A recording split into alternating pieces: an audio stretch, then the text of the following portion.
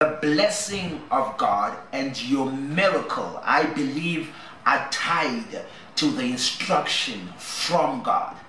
If you look at biblical history and look at every account where a miracle happened or supernatural provision came, there would have been an instruction given prior to that miracle or that blessing.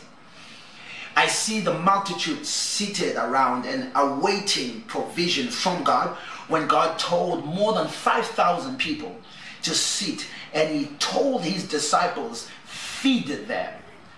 The assignment was bigger than an individual. But I tell you, when God commands you to do something, no matter how ridiculous it sounds, don't follow your feelings.